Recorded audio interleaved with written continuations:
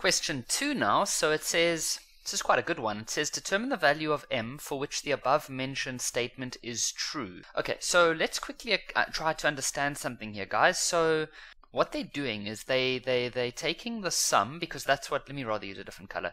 We know that sigma notation means they're taking the sum of all of this over here, and they want the answer to be less than 500. Okay, so let's say, for example, what we normally like to do, let's go find term 1 quickly.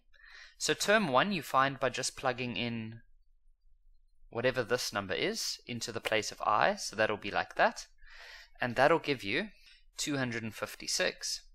Then we can find term 2 by doing 32 times 2 to the power of 5 minus 3, and that's going to give us 128. And then let's just find term 3 so we can try see what type of pattern is happening here. So that'll be 32 to 5 minus 4. And that's going to give us 64. So can you see what's happening? Term 1 is 256, term 2 is 128, and term 3 is 64. So what's happening here is that if you had to add all of these numbers together, they want to know what must m be, what can m be, so that the answer will still be less than 500. Because if n is a big number, like if n is 7, then these numbers are going to go on for too long, and the sum is going to be more than 500. So what I like to do is I treat this as an equal sign. So I'm going to say that the sum, oh, by the way, can you guys see that this is geometric? 256, 128, and 64. That is geometric, where the ratio is a half. If you battle to find the ratio, you can take term 2 divided by term 1, and that's a half. So it's definitely geometric, so we can use the sum to formula for a geometric.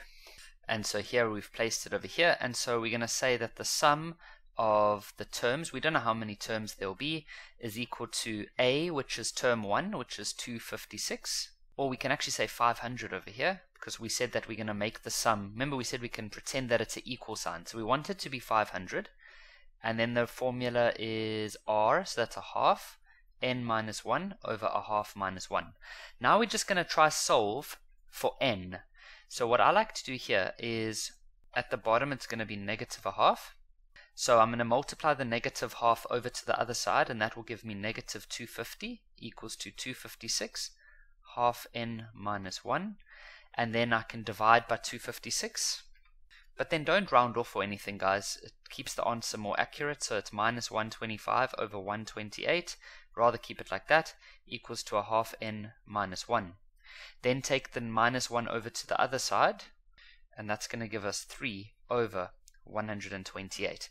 Now, normally, if we're solving these types of equations, it would be easy. We would get something like 1 over 8 equals to 1 over 2n, and then you could somehow, you could change both of these numbers to become, to have the same base. You know what I'm talking about, right? But in this one, if you had to try it, you'll see that it's not going to work. So when that doesn't work, you need to use logs. And so what we can say is that n is going to be equal to log half 3 over 128, and so n is going to be equal to 5.42.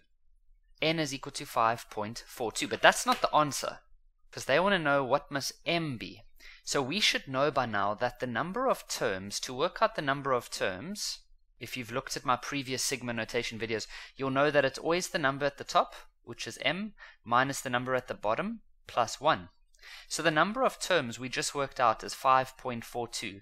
Now you might be thinking, but Kevin, you can't have a decimal number of terms. I understand that. The reason this is happening is because this is actually supposed to say less than 500, but we made it equal to 500. So don't worry too much about that right now. Nothing's wrong, I promise. And then we say equals to m minus 2 plus 1. And so if you had to go solve for m, you're going to find that m is equal to 6.42.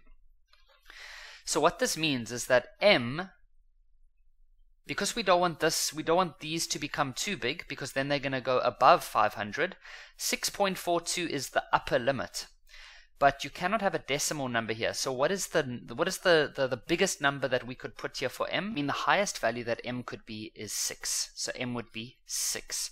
Because if you put a 6 there, then we can be sure that the sum of these numbers will be less than 500. Now moving on to question 2.1.2, they want the sum to infinity minus the sum of the first 4 terms. So the sum to infinity formula is given over here. So the sum to infinity, if we quickly go work that out, it's going to be equal to a. Now remember we said a was 256 and the ratio was a half, and so that's 512. And so if we had to go work out the sum of the first 4 terms now, which we use this formula, and so that's going to be a, which is 256, and then the ratio was a half, and then we want the first 4 terms over a half minus 1, and if you work that out, gives us 480. And so this is easy. We can now say that the sum of infinity minus the sum of the first 4 terms is going to be 512 minus 480, and that's going to give us 32.